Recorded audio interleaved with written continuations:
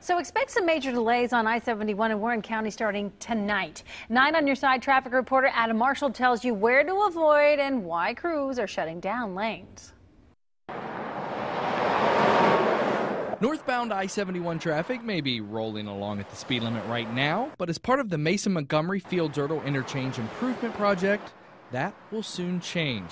This week, crews will shift traffic to the center lanes so they can remove overhead signs and a portable concrete barrier.